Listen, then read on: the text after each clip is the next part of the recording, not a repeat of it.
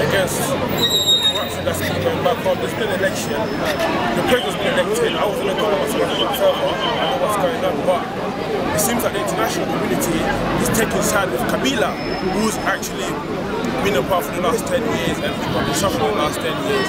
Now, Kabila, presumably he's not from Congo, people are saying he's from Rwanda. He came to our country, occupied our country. Kabila's parents is from Kagame, and he's backed by the British government. British government, people like Tony Blair are a big friend of Kagame.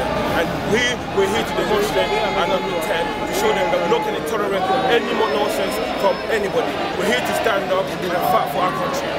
Excellent. Okay. What do you say to people, Londoners, that say it's a nuisance? You know, you basically shut down the whole streets and causing a nuisance. We do not think it's a nuisance because when we were standing on the pavement, we didn't get no media coverage. What we had to do, we had to go on road for media to come and pay us attention. You know, we've been asking for media coverage in this country. We haven't been getting it. People have been dying. More than 8 million people have been dying in the Congo. There hasn't been no media coverage, whatever. He had to take us on road for the media to come. So this is kind of unfair. It's not nuisance. Okay, nice one.